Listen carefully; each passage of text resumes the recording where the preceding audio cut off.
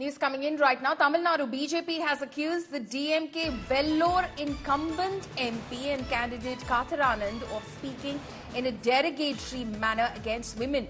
Kathir Anand was canvassing for votes where he was, in fact, were women who were looking shining, he said. Now, since morning, he said, seeing from the stage, I can see most women's faces shining. I don't know why, but all wearing fair and lovely and Pond's powder. So you got 100,000 rupees, he asked Kathir Anand. Now, sharing the clip on social media platform X, BJP has questioned how could Kathir Anand say such a thing on a public platform that women will spend any money they get without control.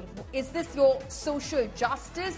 Women empowerment, questioned Tamil Nadu BJP on X and alleged that it was in the blood of DMK to speak vulgarly about women and questioned if Kanimori will condemn this act. ₹1,000 per month for women homemakers is a prestigious scheme of Chief Minister MP Stalin, which he claims as another success of the Dravidian model to empower women of the state, and has even assured to implement it across the country if Indy Alliance won.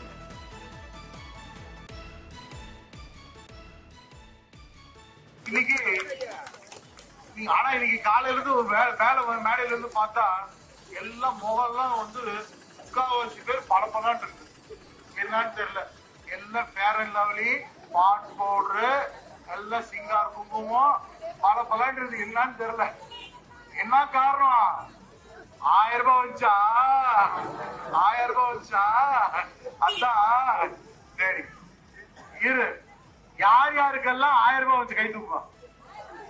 1000 ரூபாய் வந்தவங்களாம் கை தூக்குமா? சரி, யார் யாருக்கெல்லாம் 1000 ரூபாய் வேணும்? My colleague Pramod Madhav is now joining us live for more on this. Pramod, any sort of reaction that's coming in from the party about the MP's comments, which the Tamil Nadu BJP has said are extremely vulgar and derogatory towards women? Well, follow me.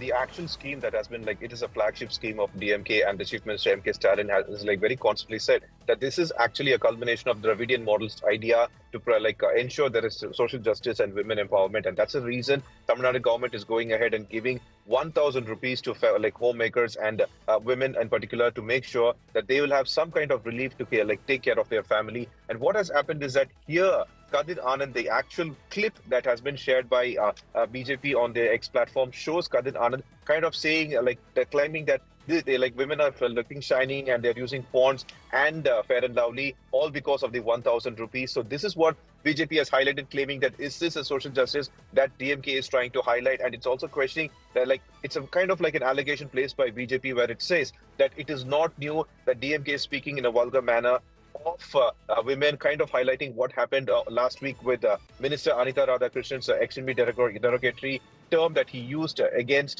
BJP netas on a stage in Thoothukudi. Right now, DMK has not reacted to this so far, but we are waiting for an explanation on this, Apollomi. Okay, so as far as the DMK and the BJP war is concerned, it is only intensifying as far as the state of Tamil Nadu is concerned. How is this likely to go down with the people in terms of a reaction that it will have on the ground? Well, Kathir Anand is a son. He's a sitting MP of Vellore, and he's a son of senior DMK leader Dure Murugan. And the kind of slang he's when he's saying "Ayarba vandicha," he's extending his words. It's as if it's kind of like a mockery. But at the same time, DMK says that it was a kind of a way of speech only, but BJP is not taking it very lightly. They claim that this is not the way you speak of women, and it only kind of shows that if you give money to women, they will use it. They will spend it lavishly. So this is what BJP is trying to highlight over here. Only Kathir Anand can provide an explanation to what he has said, and we hope that he does it soon, Paul Lamy. Okay, just stay on with us, Pramod. Let's listen in to what the DMK Member of Parliament and the incumbent Member of Parliament, who has in fact thrown his hat in the ring one more time, has said about women. இன்னைக்கு காலையில இருந்து மேடையில இருந்து பார்த்தா எல்லாம் முகம்லாம் முக்காவாசி பேர் பளபளன்னு இருக்கு. என்னன்னு தெரியல. எல்லாம் ஃபேர் அண்ட் லவ்லி, பான்ஸ் பவுடரு, எல்லாம் சிங்கார் குங்குமம், பலன்றது என்னன்னு தெரியல. என்ன காரணம்? 1000 ரூபாய் வச்சா, 1000 ரூபாய் வச்சா, அதான் சரி. இரு, யார் யாருக்கெல்லாம் 1000 ரூபாய் வச்சு கை தூக்குவோம்? 1000 ரூபாய் வந்தவங்களா கை தூக்குங்க. சரி, யார் யாருக்கெல்லாம் 1000 ரூபாய் வேணும்? Okay, so that is in fact the comment which has created quite a furor in Tamil Nadu ahead of the Lok Sabha elections. Pramod continues to be live with us. He's bringing us all the reactions from the ground, including from, of course, the BJP and the DMK. The fight between the DMK and the BJP only getting more fierce with each passing day. It almost appears now that the contest is between these two parties, Pramod.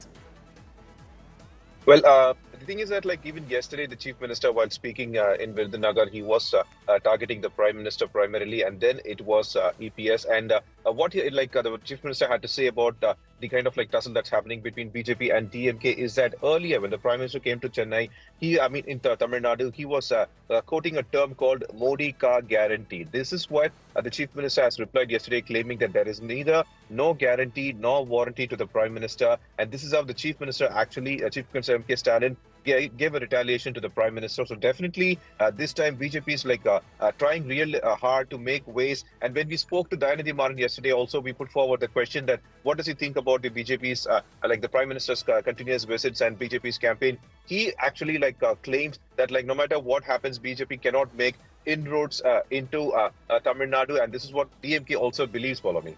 Okay. Pramod Madhav there tracking all of those developments in the state of Tamil Nadu, which is to go to polls in the first phase of the Lok Sabha elections on April 19.